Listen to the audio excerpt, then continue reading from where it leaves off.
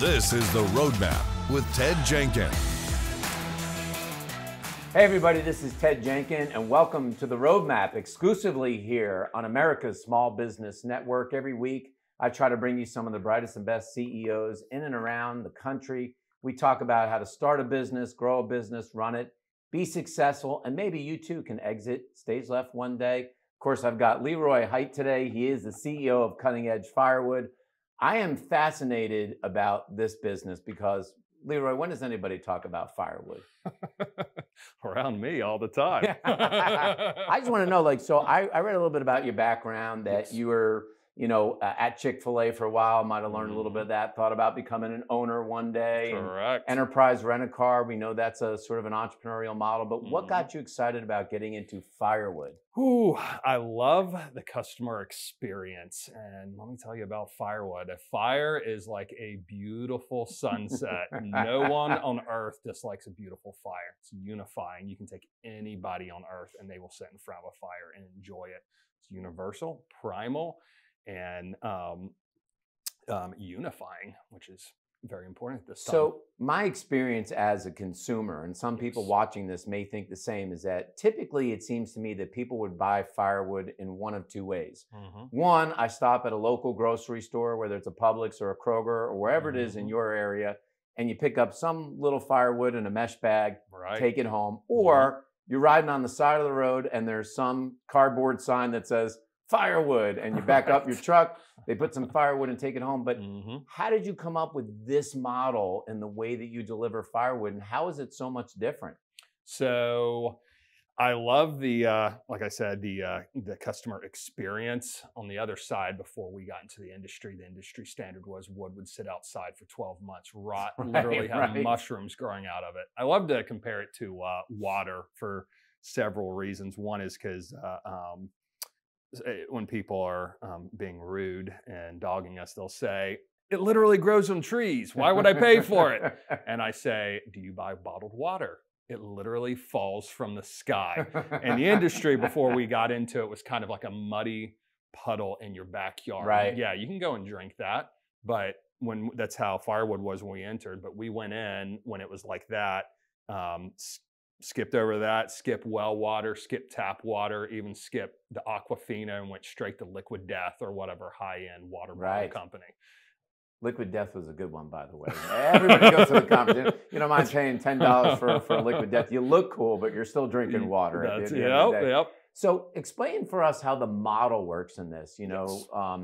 What does it cost you to get firewood together? How did you price this out? Because I feel like, which I think is good, by the way, you created a new market in here by going very, very high end in the firewood market. Correct. So ultimately, I love firewood because there really was no competition, completely undisrupted.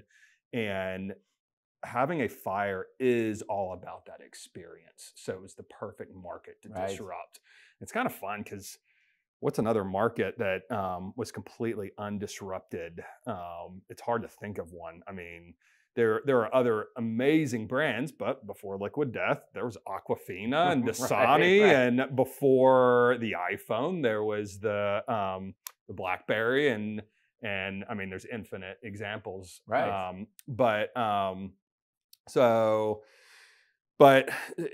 we have our home delivery service where our delivery artisan will bring our patented airbrush metal rack, and we'll place that wherever you want it to go. Comes with a canvas cover, and when you reorder, we take the empty one and replace it with a full one. It can go up and down stairs. We can put it inside, outside, and we put it through a very, very rigorous drying process.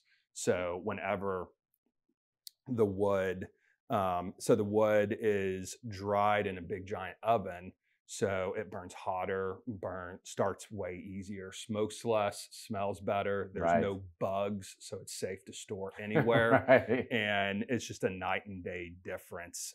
And it's the quality of the product, it's the quality of our service, and then our branding that attracts people. Is it worse when you get loser firewood from the grocery store? That it's just that literally all it does is just kick off smoke from there. Kicks off smoke. So is it a subscription model? Is it one time? How does it work? Yeah, it's one time. So you order, and just whenever you need more, you place an order. And it's kind of e-commerce. You can order on our website, or you can call us or text us or email us. So let's back up for a second, because when people start a business, a lot of people don't realize when they watch a roadmap that it generally costs capital to start a lot of businesses. Yep. Was this the kind of business that you had to build a cap table and raise investors?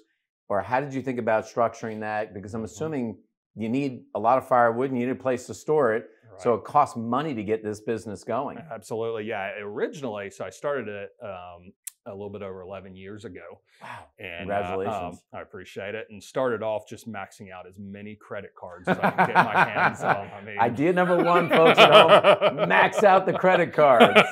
Yeah. That definitely raises the stakes and makes you nervous. I mean, I remember telling people that I knew sometimes, I'm in $250,000 of credit card debt, and they would look at me like I just admitted I was on drugs or something. So did that, and I would do this. Don't necessarily advise this, but roller coaster where I would in the winter when I had cash, I would pay off all the credit cards, and then in the summer, my credit score would shoot up to nearly 800, and I would get more credit cards and max them out. And then graduated to getting bank loans, and then in 2019 brought on my first. Did the bank want to see some profitability before they loaned you money? Different banks were different. Yeah, some of them wanted to see profitability. Some of them wanted to see cash flow. I got a first SBA loan I got in 2020. 2020. Yeah. So yeah, pre-pandemic or right around. Yeah, it was pandemic. right pre-pandemic. But how do you decide as you grow the company about whether or not you take on more debt, or whether or not you just fund this out of cash flow? You take on investors. How do you think about that as an entrepreneur and a CEO? Yeah, a big part. I have always wanted to grow it. And I love growing the brand name. And so I'll bring on cash to do that. Part of the challenges are the cash flow. Is that because of the seasonality of the business? Yes. Is the business really work? Because it gets cold in different places, obviously at different times. But is it mostly like an September, October to March business? Yes. September, we really start getting busier, and it goes through January, February, depending on how cold the winter is. For people ordering, and then they order enough to just get through the season. Exactly. And now we've gotten into cooking wood, which has helped out the business. Because are there that many people putting up pizza ovens in their backyard? Pizza ovens and Big Green Egg and Kamado Joes and anything that uses charcoal or wood pizza ovens. But how do you manage that thing that you said? Because there are businesses that have seasonality, and it almost feels like bears that have to hibernate for the winter, and you store up on food. And so as you think about, because payroll still happens every single month. So how do you try to manage the financials of that seasonality? You bring on smart finance people, which is different than the visionary. That's really, and you have to have the forecasts, and you have to get that forecast pretty accurate with the cash flow forecast. And so when you graduate into being more of a mature business, it's a little bit of less of what I used to do and been like, I got enough money. We'll make it to the winter. We'll make it to the winter, which I did a few times. And you get that cash flow projection, and you always leave some margin in case you have a bad month or you have an unexpected expense. Now you have multiple flavors of wood, so to speak, I would say, like different flavor profiles. Are you affected on the cost side on timber prices, or how are you affected on the cost side? Yeah, because your business is labor, but you also have wood, and wood costs money. We spend a lot of money on wood. It does indirectly affect us. It's more of, so we buy our wood from loggers, and loggers will, they get pine, but then they also get hardwood. So if pine is a really hot commodity, it's hard to get the hardwood because they're focused on the pine. So that's really. And you also, though, import, you said, from Africa as well. What does that look like, the dynamics of shipping wood literally from an international country to the United States? Fortunately, we have a partner that we work with that takes care of the hardest part of the logistics, but it really was finding the wood and getting samples of it and trying it out in the pizza oven, trying it out Interesting. in smoker, and seeing what it pairs well with. It's a very, very hardwood. It's harder than anything in North America and burns longer and Wow. hotter. And it's really like a rock, so it's really hard to get started. So figuring out really how can we package this for it to be a good experience was the biggest challenge of it. Talk to me a little about, I'm really, because I actually have purchased the wood from you before, so I've been a customer as well. And I love buying things from local businesses and national businesses because there's no better way to understand a business than to be a customer of the business. Absolutely. But I think the marketing is quite genius. And in this sense, I want you to talk a little bit about where you came up with your texting strategy, because the texting strategy to me feels very personal. And I think a lot of businesses miss this, that you can offer something, and when you tell somebody you're going to be in their neighborhood, whether you are or you aren't, but having that thing and getting the top of mind, how do you think about how you push the text marketing? What platforms do you use to push out the text marketing? I think it's quite brilliant. Oh, I appreciate it. Yeah, we use Salesforce really as the backbone where we keep all the notes and details for each customer, and which I love doing. We've had customers be like, "Wow, this is like the Ritz Carlton. They remember things about me." But you remember, I like this wood. Yeah, which is always funny. They'll be like, "I haven't ordered in 2 years. How did you remember that?" So we use that as the backbone, which is kind of where we just keep detailed notes and we're organized. And that allows us, whenever a customer calls in or places an order, we can, and even like, we'll have customers like, so we have 16-inch and 24-inch and firewood, and somebody will order a 24-inch firewood and we'll say, "Hey, you usually order 16-inch. Did you want the 24-inch or was that an accident?" Right. And sometimes they'll be like, "Oh, thank you for catching that for me." Right. I didn't want that wood. Yeah, I didn't want that wood, which obviously makes the experience a lot better than showing up at their house with the wrong size firewood. And we've even had customers that have like allergies of certain species, and they'll accidentally order it, and we'll be like, "We've got notes that you've got allergies." You don't want to we order don't. They'll be like, "Oh my gosh, thank you." So on the texting, it really comes down, what really drives us is that customer experience, which is what drives me, and that's really what attracts the employees that work for us, is they love serving the customer. And people are so happy to get their firewood. Yes. and you know, we get so many texts now, but I love how we get through the noise because we actually care and want to serve the customer. And so we'll text customers and they'll say, "Thank you so much for checking in. I don't need any right now, but let me know when we need it in the future." Right. Like, what other business would you text that back to the company for? So we have a direct line, a direct relationship for the customer that goes a lot deeper than Do Google reviews matter to you? Yeah. They do. Yeah, they do. And fortunately, we have very good Google reviews. Do you feel the Google reviews will optimize your organic SEO and where it puts you at the top of the heap? Somebody says need firewood, and basically your firm comes up first? Correct. That's really local SEO. So if you're in the general area where we service and you Google firewood, that really comes up on the map at the top of the search, which is very powerful when you're in the area. So you build this brand. We were talking before that invariably when you're a creator, you invent something, so to speak. In this case, you invented something in a new market. People are going to rip you off. Now, if it's in electronics, you're probably going to get ripped off by another country. But in this business, when somebody sees something good, they go, "Hey, well, we're not doing this in Denver and they're not doing this in New York. Maybe I can take this model and steal it." How do you protect what you build? Is there any way to protect the model or protect the brand? Because nothing, so to speak, is patentable, is it? Or is it? We do have a patent on our delivery wrap. You do? And the patent allows it to be moved via hand truck. And so we have hand trucks that'll go up and down stairs and across the yard without messing it up that are electric.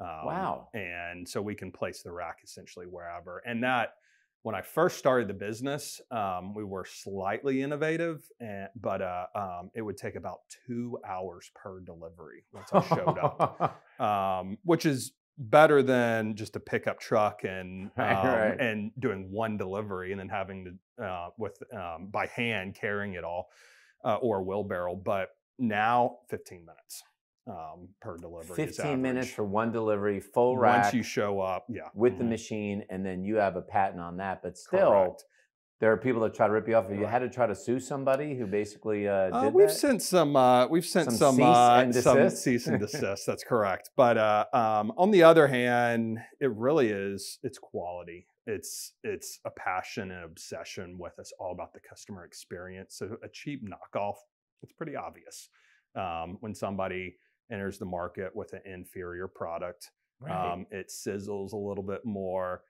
They might mix in some of the wrong species to save some money, and then they hire somebody and pay them slightly above minimum wage to deliver to your home.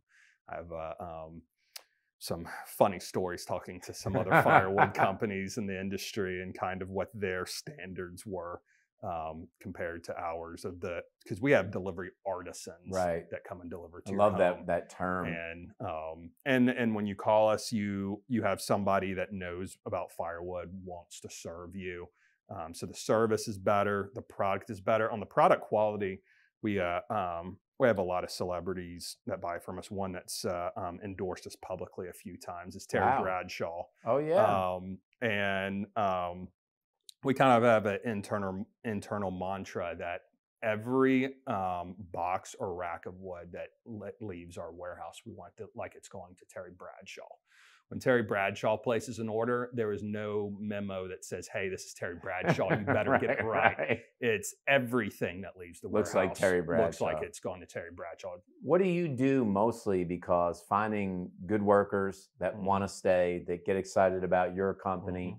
What are the main things you do to try to create culture and retention strategies? Because in a labor force where unemployment's at 4%, and especially find people who probably want to deliver firewood, it probably can be challenging to find those people. It's been very challenging, and it's been a long road. But really, it's we do rigorous interviewing, and we don't lower our standards even when we're desperate.